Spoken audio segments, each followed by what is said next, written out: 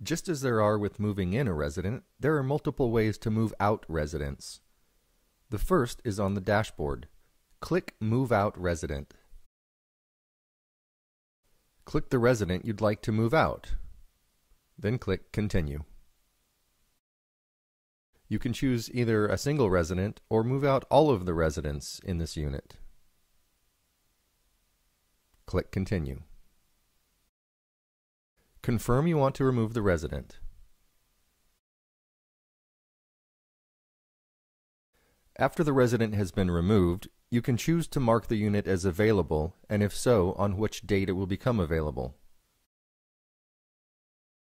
A unit marked as available will appear on your dashboard in the Current and Upcoming Vacancies section.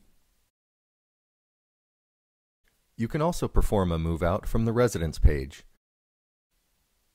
Select the resident you'd like to move out, then click Move Out. The process is the same as from the dashboard. The unit will now be listed as vacant in the list of units.